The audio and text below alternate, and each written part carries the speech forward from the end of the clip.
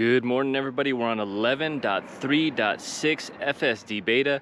We're going to be taking it for a quick drive this morning. Now, on some of my first tests, it was having a lot of hard times going through stop signs and traffic lights. But just yesterday, I took it on a 130-mile drive, and it did amazing. I want to say it was almost zero disengagement, maybe a few throttle interventions. Let's take it for a ride. All right, here we go. We're on 11.3.6. Let's go ahead and turn on the beta. See if we can. All right, let's go.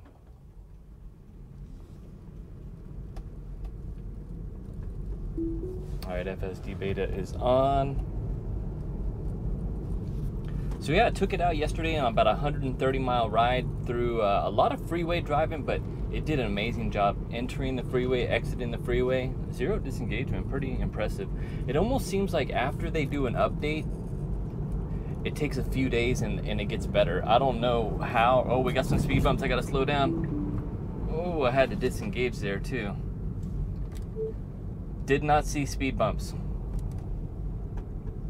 Turn it back on. I'm gonna go ahead and slow it down this time for this speed bump.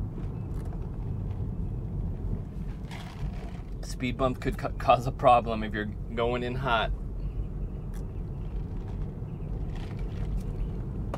But yeah, super excited to see if we're gonna get another update. I know we were getting those dot releases. I'm gonna slow it down again. We were getting those dot releases almost every week, but we've almost gone. It's Sunday today, so if we don't get another update, we will see. We will get one soon, I hope.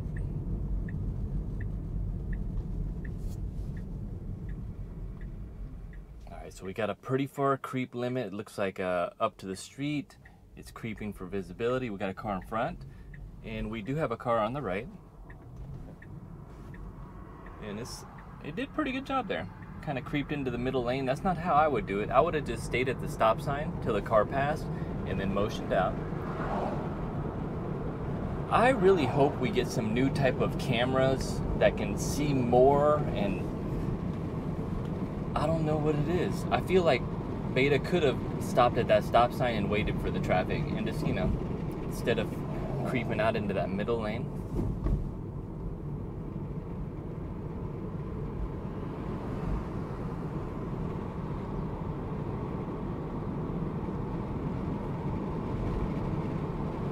Let's see what we have it set on. So I did have it on chill, and let's go ahead and turn on the minimal lane changes.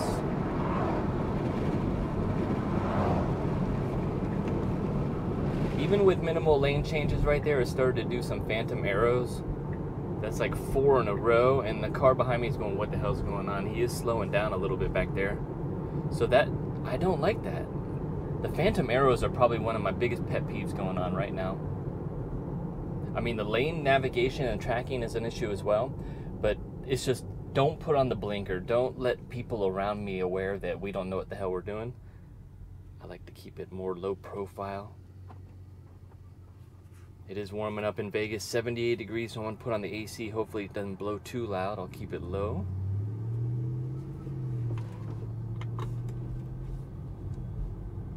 The more and more I drive Beta this week, it's very impressive though. It feels very confident. It's doing a better job trajectorying or staying in the right trajectory for the lanes.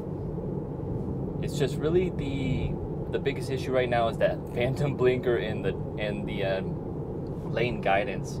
I notice it'll get me in the wrong lane quite a few times when I'd rather just stay in one lane. Not too sure how they'll solve it, but we will see. So we're going to be going down this road. We're going to be entering here the freeway here pretty shortly. And I do want to say on the freeway drive, it was probably about 80, 90 miles on the freeway yesterday, and absolutely zero phantom braking, which was pretty amazing. All right, we're arrowing over, merging into the right lane. Now coming up here, it does have 3 lanes split up, and you can kind of, and it did very good job there even without the lane markings. Oh, it kind of went all over the place. Lost track of the lane. So that one is a tough one because there is no lane markings, but everybody knows that drives this area, they get into the right lane to get for the freeway here. Got the traffic behind us creeping up fast. Let's see how we do around this turn. Very slow, blinker on. All right, we're clear to the left, and it's going. Staying in its lane. Now let's see how it does on this huge lane opening up.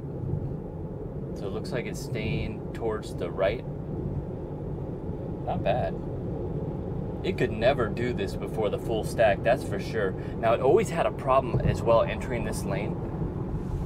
So let's see, we're doing 65, no traffic behind. So it shows the arrow, but I feel like it never moves, it never arrows over to the right lane, but it will follow the lane. You see how it did just there?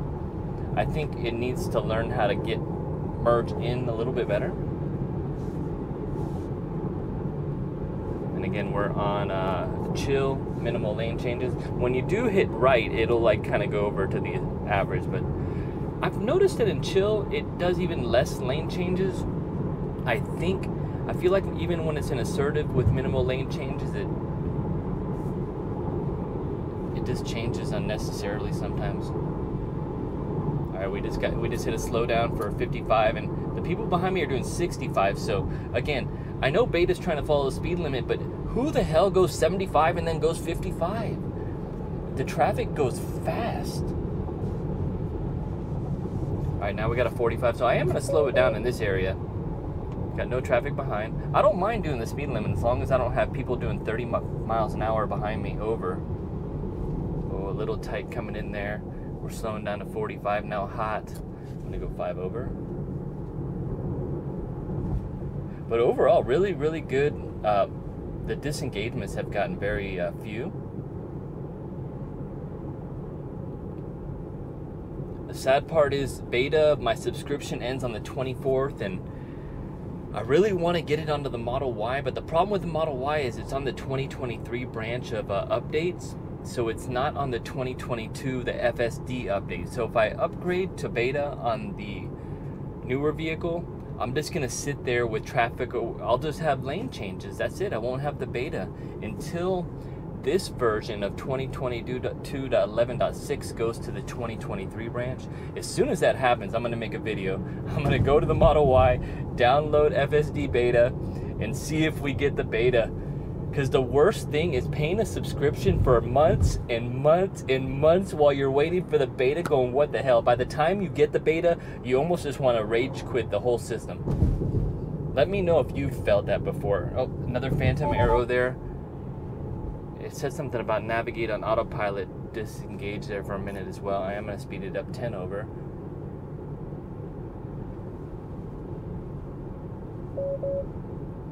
It does tend to give me that warning to apply slight pressure to the wheel whenever it sees a lot of cones and some type of construction, which we're kind of in here. Now, as soon as we get past this construction, we're going to be arrowing over to the right, or hopefully we will, and exit the freeway. Looks like we have no one to our right, so we are clear. Kind of ping-ponging in this lane. Now we got our arrow over.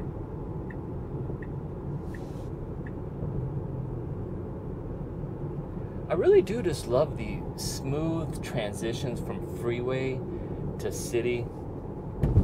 This new Beta is just amazing. All right, we do need to get in the far right lane. Went in a little bit wide there.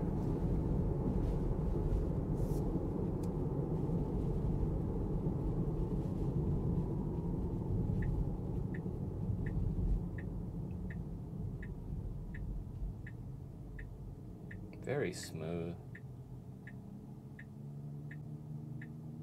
I can only imagine now that we're on the full stack, and then once they merge everybody over to the same version, meaning like 2022 dot whatever versus 2023, there's like 2 or 3 different versions out there currently. But once everyone gets onto the same stack and they really just start putting a lot of energy into these little edge cases, I just can't believe. I'm so excited to see where Beta goes in the future. Now we do need to inch out. We're clear to the left up to the lane, the close lane. Now we got a car coming. You can see that blue one coming. I like that we're far enough around the creep. This is exactly kind of where I would stop to turn. Now we are clear now. I'm gonna go ahead and give it a little throttle, inch Beta on, as we have traffic behind us. Off the throttle. So the disengagements have got few. There's still interventions where you gotta give it some throttle, you know. Looks like we're pulling here into the parking lot. Nice and smooth. Oh my God. All right, that's gonna wrap it up right there. We were probably up in the air a little bit as far as the cameras probably couldn't even see. All right, guys, that's gonna wrap it up for another quick FSD Beta update 11.3.6. I do want to answer a few comments here that I've received. Sarah says, nice video, but are you interested in testing the Tesla translucent center console organizer? Now, I'll tell you what, between this channel, I get so many requests for sponsorship. I really just don't do much sponsorships. Now, YouTube search S says, report the issues when it's happening and you might see improvements eventually. Very cool. And I do like that new feature now that if you disengage, it does prompt you to leave some feedback. So I try to use it as much as possible, but sometimes we forget. EH Nice says, love the 18-inch rims, functional and more race car than the rubber band 21s. And he's talking about the Model Y. I got the 245/50 Series 18s on it, which it comes standard with the 21-inch Uber turbines, and it is amazing with those little race car tires. ZXSU says, a while back FSD was okay and now it sucks. He goes, the car's making really dumb decisions and I just turned it off completely in normal autopilot. I tell you what, I've been there. I've rage quit off this FSD Beta many times, but this latest update of 11.3.6 is really doing an amazing job. It almost seems like after you download it, it just gets better after a couple days. So strange. Cooper Day says, I just bought a 2023 Tesla Model 3 and I have not been able to enable the FSD. It just says FSD will be available on the upcoming software release. Anyone know why? So basically what that is you're not going to be able to get the FSD Beta until the 2022.44 or whatever we're on now, the 11.3.6 turns into the 2023 branch. As soon as it goes to the 2023 branch, I'm pretty sure it's gonna let you download that beta ASAP. Well, thank you very much for watching, everybody, and we will see you on the next one.